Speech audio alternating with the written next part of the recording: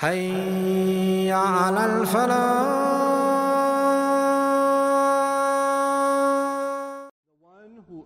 Who acquires the properties, the attributes, the characteristics that have been described just now in this surah, this person will truly, very, very soon be very content. This world is all about being content. Why do people run after money? They'll be content. Why? What's going to make you so content? It'll be that car, it'll be that house, it'll be that wedding, it'll be those clothes, it'll be something. You think that's going to make you content. Allah says, you develop this, I'll give you that what you're running after. You're really not running after money in reality. Allah is teaching us, what are you really running after? Contentment. You just want to be happy. And you think money is going to make you happy. And Allah is teaching you something more. You do this, you seek Allah's face, and I'll give you that what you're running towards. وَلَا سَوْفَ يَرْضَى. Similarly, Allah says, أَلَا بِذِكْرِ اللَّهِ تَطْمَئِنَّ الْقُلُوبِ. Know that by remembering Allah, the hearts attain satisfaction. Hearts will be at unrest until they attain the remembrance of Allah. Then they will be finally tranquil, satisfied. The itch is gone. The restlessness is gone. Subhanallah. وَلَا سَوْفَ يَرْضَى. The lam, two more comments and we're done with the surah inshallah ta'ala. The lam is actually, in the Arabic language, can be used to illustrate an oath that hasn't even been said. Meaning, وَلَا سَوْفَ يَرْضَى, according to Ibn Kathir rahimahullah, even says, وَتَاللَّهِ لَسَوْفَ يَرْضَى بِمَا نُعْطِيهِ مِنَ الْكِرَامَةِ وَالْجَزَاءِ الْعَظِيمِ. And I swear by Allah that He will soon be very, very pleased because of what we give Him from the honor and nobility and the most noble and beautiful of rewards. But the meaning, Tallahi, I truly swear by Allah, is understood when you just begin with La. Allah doesn't just say, وَسَوْفَ يَرْضَى, He says, وَلَا سَوْفَ يَرْضَى. What's the benefit of swearing? You swear when somebody doesn't believe you. Allah says, believe it, you will be happy. I'm telling you, you'll be happy. Why do you talk like that? When somebody says, I don't know, what I'm running after is making me pretty happy, I think. This person needs to be told, I'm telling you, I swear to you, you will be content. You won't have any other desires. You will not be in any unrest. You will find tranquility in yourself. وَلَا سَوْفَ يَرْضَى. And soon he will attain contentment. So in the conclusion of the previous surah we read, وَلَا سَوْفَ يَرْضَى. Those were the last words we read in the previous surah. That soon he will be pleased. إِلَّا ابْتِغَاءَ وَجْهِ رَبِّهِ الْأَعْلَى وَلَا سَوْفَ يَرْضَى. With the exception of the one who pursues the face of his Lord or of his Master, meaning he is in pursuit of Allah's contentment, and that's the only goal before them, this is the one who will finally be truly pleased and satisfied. A ghani in the worldly sense is someone who's so rich, they don't need any money, they don't need anybody's help, they can do everything on their own. This is ghina. In the previous surah we learned, Allah Azza wa Jalla says, وَمَا يُغْنِي عَنْهُ مَالُهُ إِذَا تَرَدَّى. His wealth will not be able to make him ghani. His wealth will not be able to make him free of need. He thinks his wealth is going to make him free of need, but when he falls into the ditch, his wealth will not be of any benefit. This is what we learned in the previous surah. So we're learning here that wealth will not make you free of need. In this surah, the positive side. Okay, so wealth is not going to make one free of need. So how are we going to become free of need? Allah Azza wa Jalla says in this surah, وَوَجَدَكَ عَائِلًا فَأَغْنَى. He found you in a desperate state and He made you free of need. So it's not mal that gives ghina, it is Allah that gives ghina. Allah makes someone free of need. Allah takes care of their needs. So the pursuit of wealth is being contrasted with the one who pursues Allah. And that's why in the previous surah we found in its conclusion, ابْتِغَاءَ وَجْهِ رَبِّهِ. The pursuit of the face of his Master, as opposed to the pursuit of what? As opposed to the pursuit of wealth. So, going further, we find in the previous surah, Allah Azza wa Jalla mentions similarly again about mal, الَّذِي يُؤْتِي مَالَهُ يَتَزَكَّى. The one who gives his wealth in order to cleanse himself. Now what are some avenues in which you can give wealth? They are discussed in this surah. فَأَمَّا الْيَتِيمَ فَلَا تَقْهَرْ وَأَمَّا السَّائِلَ فَلَا تَنْهَرْ. As for the orphan, as for the one who asks, and we're going to talk about the injunctions of Allah, don't turn them away, don't humiliate them, don't embarrass them, etc. Now Allah says, now the human being will be informed. What did he make a priority out of? And what did he put on the back burner? That's the translation I'll prefer here. بِمَا قَدَّمَ. What did he give priority to? What took taqdeem for him? What was priority number one? What took precedence? وَمَا أَخَّرَ. And what could wait? What were the things that you put on the back burner? The crime of the human being isn't necessarily that he doesn't do a good deed. The human being says, it can wait.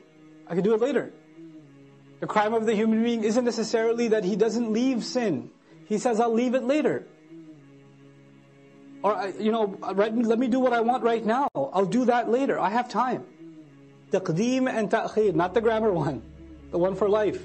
Human beings will be thoroughly informed. What were your priorities? What did you put ahead? What came first for you? What came later for you? Bima qaddama wa akhar. The other meaning of qaddama wa akhar in Tafsir Juz Amma I mentioned also. Qaddama also means what you've sent forward.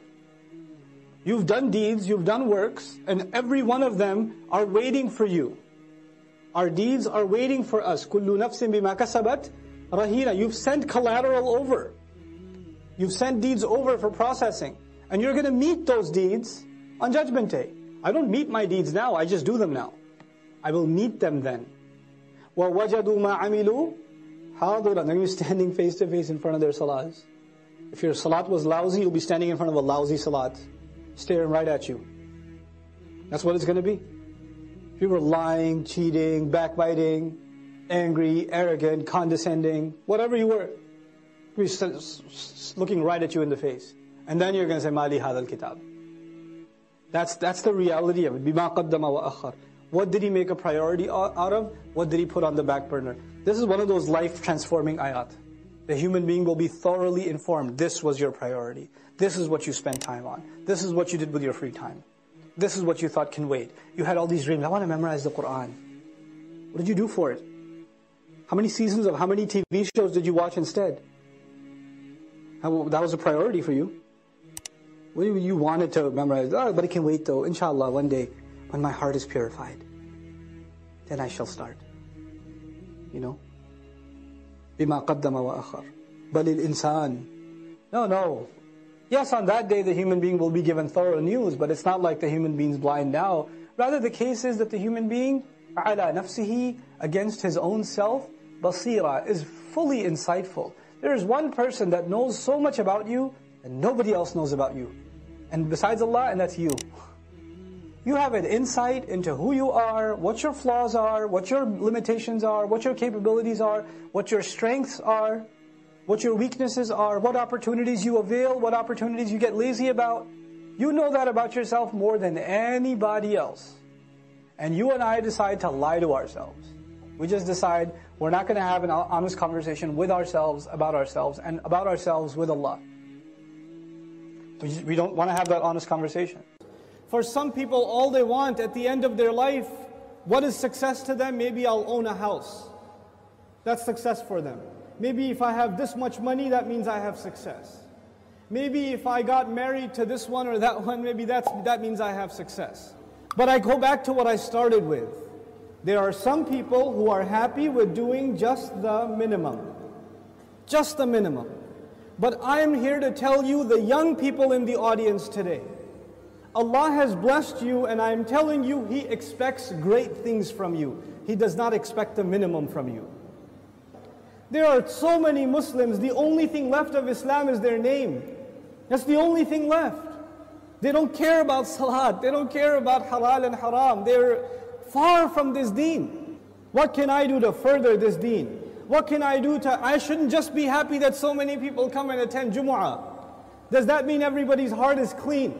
Does that mean that we don't need any more reminder? Is that what that means? Or are there evils in our society? Are there youth that are turning towards drugs? Are there young people that are just living their life for no purpose? All they do is play video games and watch movies and go to sleep. And if you ask them for a purpose, they say, I want to graduate and get a job. Is that a goal? Get a job? Allah gave us such higher goals. Your job itself is a means to a higher end. But you know what? We are living in strange times. The people who need the da'wah the most today are the Muslims themselves. But even if you get a good job, but you don't do your job. You got the job, but you show up late every day. You got the job, but you don't finish any projects. You're sitting there at the desk wasting your time. You're going to lose that job. Somebody else will come and do it for you. Assalamu alaikum wa rahmatullah. If you enjoyed this video, please do share it with friends and family. If you want to see more videos from this series, click on the box at the top. If you want to see other videos, click on the box at the bottom. And don't forget to hit the subscribe button. Thanks.